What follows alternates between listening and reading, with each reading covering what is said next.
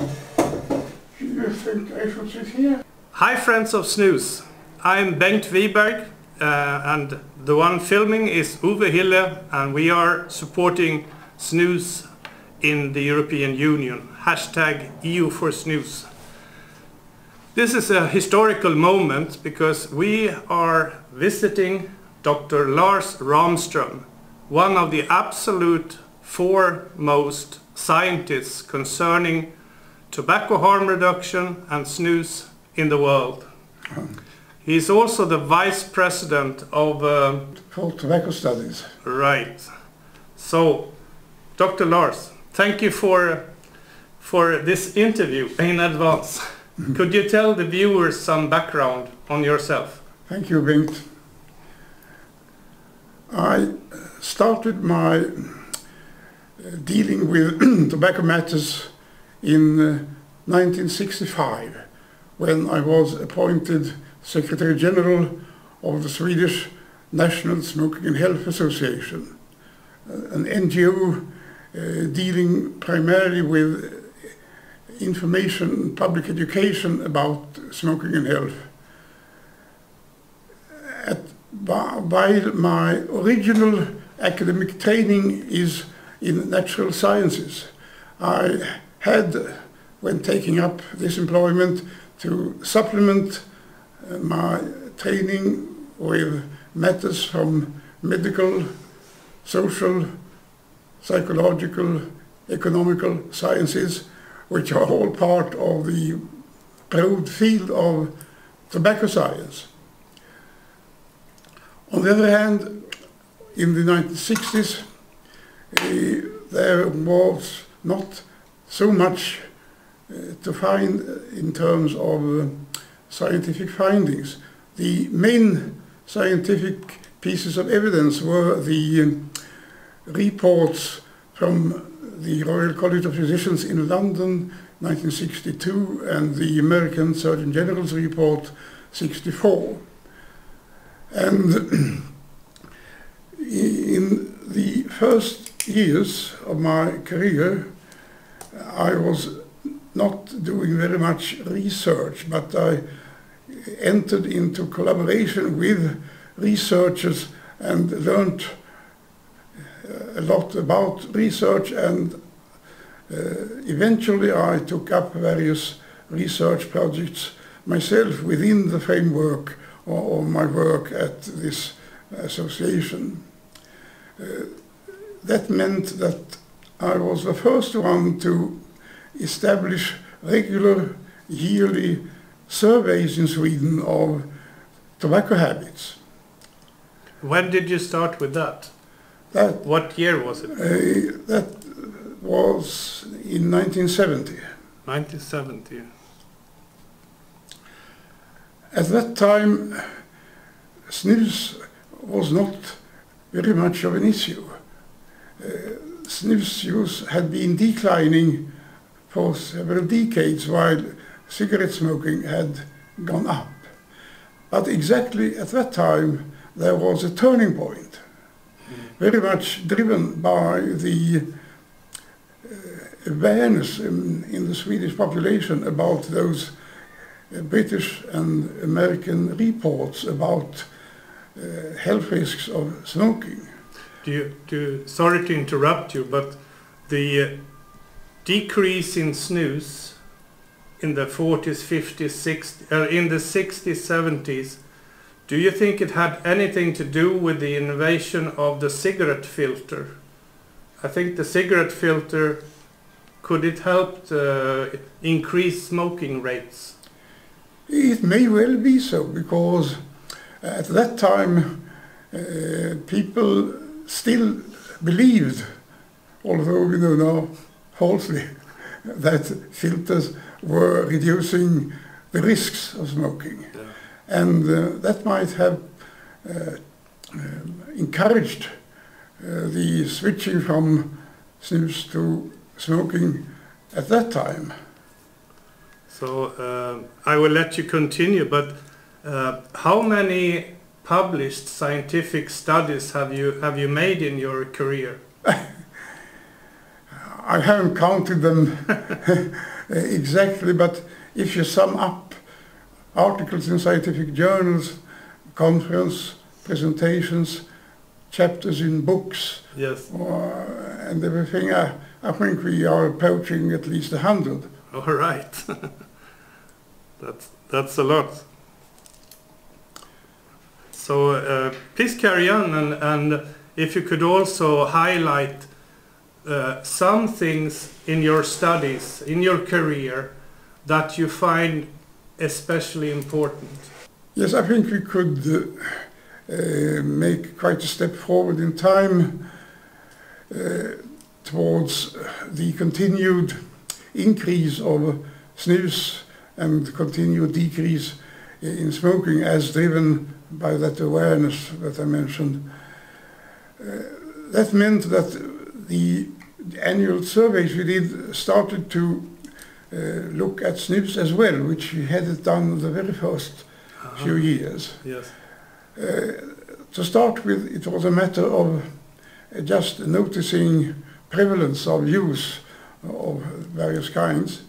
But as discussion went on, it was even more urgent than before to try to investigate how the use of snus interacted with smoking. Mm-hmm.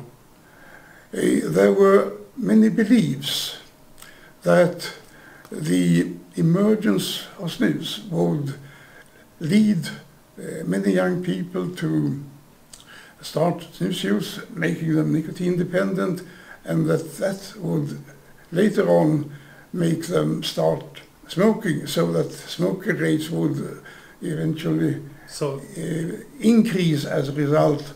In other words, the general opinion was that snus could be a gateway into smoking. Yeah, that was a common belief.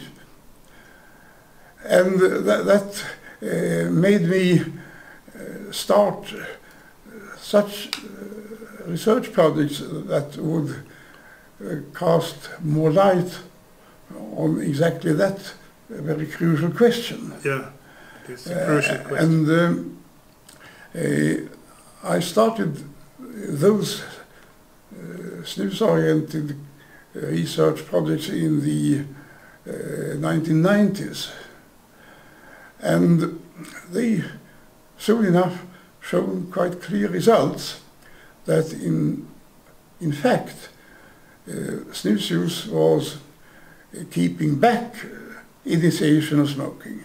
Mm-hmm. I found data showing that the rate of onset of smoking was much lower among those who had started their tobacco career by starting to use snus. So initial snus use seemed to be kind of a protection against initiation of smoking. That was a fact emerging from those research pieces of mine. Okay, we will come back to this very important subject, but for the newbies, for those who doesn't know, how dangerous is snus compared to smoking, would you say, in your scientific opinion? There is a very, very important difference in health risks. The most modern medical research has actually ended up by saying that snus does not cause oral cancer, it does not cause cardiovascular disease. The only caveat is that there are some findings that once you have got a myocardial infarction, if you're a snus user, you may have a slightly higher risk of a fatal outcome, but that has been questioned by some researchers. Mm. So in any case, the cardiovascular risks are close to negligible in the case of snus. And speaking of lung cancer, it's quite obvious that there is no risk at all, since snus doesn't reach the lungs. And the same thing for the airways and the neck. And that means that the chronic obstructive lung disease, which is one of the major smoking-related causes of death, has a zero risk for snus. If I draw behind you, there is a scale from 100%, from 0% to 100% risk for life and serious health problems. Where would you put snus on this scale, in your opinion?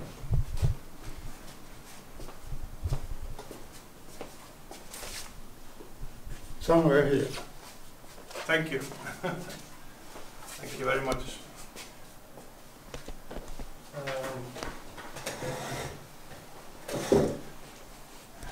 And I think it's important to notice that the estimated risk point is so much closer to the zero end than to the 100%. There are so many sources of so-called facts that say, okay, snus risk is smaller than the risk of smoking, but there is still a risk. But that kind of wording sounds like that cut-off point being located quite close to the 100% end of the scale. Yes. So I think it's important to notice the exact location of that point. Yes. If we carry on in German and English, British newspaper in media, there has been since this spring a lot of negative words said about snus, that snus is poison, snus is increasing your capacities as an athlete, and it should be listed as doping. What is your opinion on these type of writing? Does snus make us Superman? Is snus poison? If it is a poison or not, that's a matter of dosage. And the lethal dosage would be rather impossible to reach. Maybe 10 of these at the same time? Okay, but speaking of doping, it's well known that, for example, ice hockey players, many of them, many Swedish ice hockey players, are heavy snus users. And that does first of all show that snus use doesn't incapacitate them. Whether it is the reason for their progress and success is not so easy to say. Oh. But of course, since they are nicotine dependent, if they didn't take their usual snus, they might suffer from withdrawal problems, and they would achieve worse. And they might have been smoking and stuff. From that point of view, you might see some similarity with doping, although I would not put that label. So, as we know, the World Sport Federation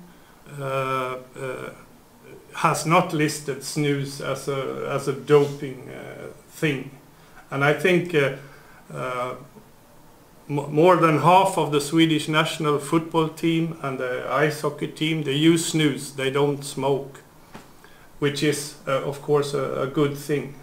Anything that is not smoking is better for the health. Do you agree? Yes, indeed. Yes. Okay. Are you a snus user? No, I have never been. Never been. No. We wonder what scientific studies support that snus is a gateway out of smoking instead of to smoking. I think several of your studies. I will first of all refer to some of my own studies. First of all, one that was published in 2006, and even more, the more modern and larger one that was published in 2014. On a smoking cessation among the Swedish population. What is the strength of these studies is that I have done what no other researcher has done, namely asking the respondents which one of the two kinds of tobacco use did you start first? Did you start by snus use and then going to smoking, or the other way? Okay. That the answers on those questions combined with other questions about current and former smoking habits and snus use habits, that makes it possible for me to identify individual pathways. Mm-hmm. So especially in the 2016 study, you can follow the number of individuals having gone each one of 13 specified pathways through starting, switching, stopping. Yes. And that's a unique characteristic of these studies of mine, which allows me to see exactly what has happened under the one and the other condition. I think I read in your 2016 study that 86 to 87% of Swedish men and women who turned to snus became former smokers who quit smoking for good. Is that correct? Yeah, and those who started smoking but did not switch to or take up snus use had a much lower stop smoking rate. Yes, yes. And I also seem to remember that from your study, those who went from smoking to snus, that about 1/3 of them later on stopped all nicotine use. Yes. Yes. So that must be a clear evidence that snus is a good product for smoking, for quit smoking and quit tobacco and nicotine altogether. Yeah, I think you are bringing up an important point there by speaking of quitting nicotine altogether, because one common opinion is that if you switch from smoking to snus, you are entering a lifelong nicotine dependence. People take that for granted. Yes. But as a matter of fact, my research shows that quite an important proportion of those who have gone from smoking to snus will finally stop snus use as well and become totally tobacco free. All right. And talking about nicotine, there seems to be on many persons seems to believe that nicotine is what gives you sickness and death. What is your comment? No, there is no credible evidence to support that belief. Yeah. The only thing that deserves mentioning is maybe the probable negative effect of nicotine on pregnancies. Pregnant women should not use any form of nicotine. No. No cigarettes, no snus, no nicotine patches. No. No e-cigarettes. No. If you are pregnant. No. Yes. No nicotine at all. All right. That is a very firm recommendation for pregnant women. Yeah. I had the pleasure of meeting a friend and colleague of your, Professor Brad Rodo of USA, and he compared nicotine as a stimulant. He compared it to caffeine that you find in Coca-Cola, cigarettes, and whatever. Would you? What is your opinion on that? Oh yes, we're speaking of the stimulant effect. I think that's a quite good comparison. And tobacco in itself, if it is not combusted, that you light it on fire and you inhale it. If I would put a small piece of a cigarette under my lip, what wouldn't that be much safer than to smoke it? Oh yes, of course, since the hazardous thing for your health is when you inhale smoke, that is the combustion products. Yeah. So as soon as you get rid of combustion products, you are much safer. Mm-hmm. Thank you very much. Let me yes. Continue your tale on smoking cessation. Yes, please.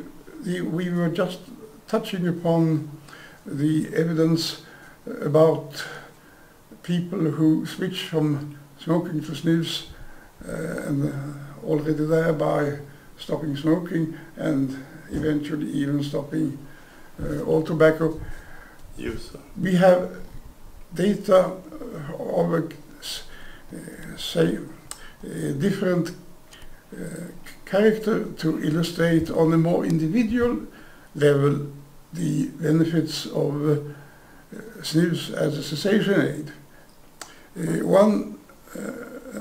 Another one of my studies were putting a question to all those who had declared that they had stopped smoking.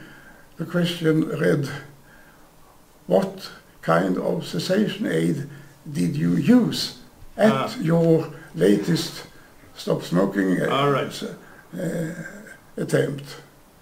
And I have here a graph showing the outcome of those questions. Okay. And these figures show that among males, snus was by no competition the most commonly used cessation aid. And further, we noticed that the success rate among those who use snus was much higher than the success rate among those who used nicotine chewing gum. Or I think that means that the snus as a cessation aid has proven to be very efficient. I think the final outcome of the use of a certain cessation aid depends on two factors. Both the success rate for the individual user and the number of those who actually use this aid. And I think these research results show that snus is superior in both these respects. It is more commonly used by more people, and the success rate is higher than by other alternatives. I have a question that I just thought about it right now. This study you made in 2016, can you tell the viewers how many years of data and how many people have participated with their data each year, approximately? Oh yes, the database, well, that study consists of data collected in the period 2003 to 2011, including something like 66,000 people. Wow. So it's not... It's a quite large database on which these data are based. The reason I asked this because it seems that some scientists they make a study with a cohort, or a group of persons of 20-30 people, and then they draw the conclusions. What Dr. Lars Ramström here has done is involved data from 66,000 Swedish, I guess, people living in Sweden during many, many years. Thank you. And being selected by scientific methods to be a representative sample of the total Swedish population. Yeah. With a ±1% variation, statistical variation, perhaps. Oh yes, that were some percentages have a larger, some have a smaller. But if you look at the whole, because of the size of the subgroup. Yeah. Yes, of course. Why do you think tobacco control and even some governments put an equal sign between cigarettes and snus use? Honestly, don't know. You might speculate. Maybe they find it comfortable and easy because then they don't have to bother about communicating the differential. Yes. Or they could just focus on condemning tobacco. That is easier than making distinction between different things. But isn't it so, Lars, that speaking in any terms about the word tobacco and saying this or that is the same thing as speaking about food as if it was one product only? Oh yes. Swedish meat or Irish cucumbers, whatever. You have to break it down. Oh yes. You can have a number of analogies. You can speak about the risk of going in a four-wheel vehicle, varying from small trucks to pencil wagons. Yeah. And of course, or ordinary cars with or without safety belt. It would probably be safer to ride in a tank going to work than to ride in a car from the 1960s. Yes. So you can't say, if I translate what you're saying, you can't group everything in one bag and say this is so, this is so. But there may be other factors playing a role. Many politicians are eager to document that they have done something. Yeah. And then they find it easy to bring up strong words about something that is simple. Yes. And focus on more or less spectacular legal prohibitions and whatever, but also, and maybe even more among certain tobacco control people, you may have an ambition to be looked upon as a strong warrior. Yeah. And a warrior needs an enemy. Mm-hmm. Yes. And these tobacco control warriors, they have an easy choice to find an enemy. That is the tobacco industry. Yeah. And then some of them focus so much on just fighting tobacco industry, and that doesn't leave much room for distinguishing between different tobacco industries. I think we have people saying that like e-cigarettes should also be classified as tobacco, which should be classified as smoking. And any comment on that? I think the e-cigarettes have introduced a quite complicated terminological question about what is tobacco or not, and so on. Mm-hmm. But we could speak about that for hours. But I think now we concentrate on snus now. But what I wanted to say that there are different products of harm reduction, and snus is a proven working method to help quit smoking, and I guess e-cigarettes is also that. Yes, I think we have a very authoritative statement made by the Royal College of Physicians of London, who in one of their recent reports noticed that the Swedish development towards Europe's lowest level of tobacco-related mortality is a proof of concept that harm reduction works, as switching to snus has done in Sweden. Thank you. Besides yourself, which we look upon with great respect, Lars, thank you for meeting us here.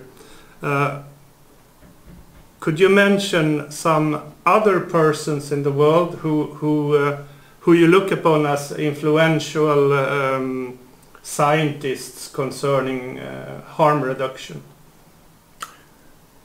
Oh yes. I think I would guess that you know many of them personally. Yes, I do. Would you care to mention some of them? You mentioned one yourself a few minutes ago. Brad Rodew. Yeah. And while we are on the far side of the Atlantic, I might like to mention David Evans. David Evans. And Lynn Kozlowski. Lynn Kozlowski. And if you cross the border to Canada, David Sweener. David Sweener, yeah. There are many more, but this kind of list should be... And your colleague in Norway? Yeah, he is indeed one of those who qualify a place on this list. And we have in... Dr. Carl Lund. Yes. You were thinking about, yeah. At the Norwegian Institute for Public Health. And in the United Kingdom, you have giants like Jerry Stimson and John Britton, who is the president of the Royal College of Physicians Tobacco Committee. All right. Oh, I could mention even more, but we can stop there. From #EUforsnus, we would like to thank both you and, of course, and these scientists working with tobacco harm reduction in the world. One odd question, perhaps. What's your opinion on newspaper reporters and tobacco control cherry-picking parts of parts of scientific studies that suits their interest, often out of context and with headlines of doom, destruction and poison and whatever. I think when you speak of journalists, they are just exhibiting bad judgment and cautionlessness. Or maybe being in a hurry, could that be part of the problem? Yeah, even more probable I think is that they are seduced by anti-harm reduction activists. All right. We know that you support the EUforsnus campaign, and we wonder, could you tell us very shortly why you support an end of the snus ban in the European Union? I think that's a matter of the possibility of saving lives in the European Union. I actually made a calculation a few years ago what would have happened in the European Union member states if, instead of introducing the snus ban in 1992, they had encouraged EU citizens to switch from smoking to snus. So effectively encourage people so that they might have right now been able to establish similar tobacco use patterns as Swedish men. Right, right. And so I just was applying the Swedish age group specific mortality rates to the corresponding subgroups in various European countries. And the result came out that if those conditions had been fulfilled. Since 1992? Yes. Okay. Then we would have had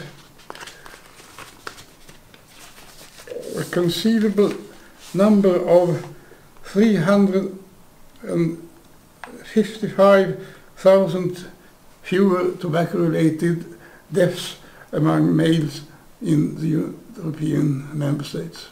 Each year? Yes. Each year. So 1992 until 2016, or? Oh, yeah.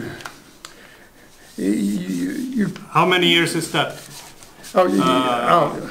You should be careful not to make too exact calculation. This is just meant to be an indication of the order of magnitude of the conceivable life saving. Yes, yes.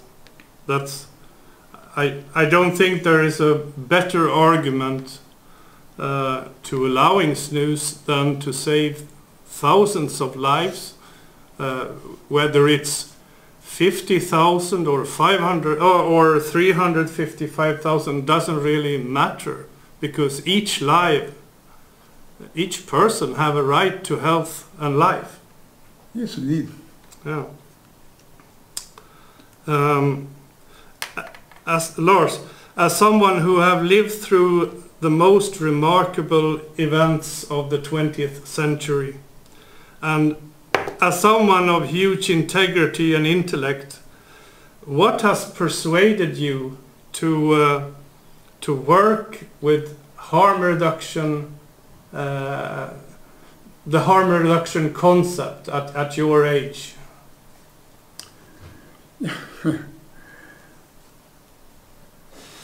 I think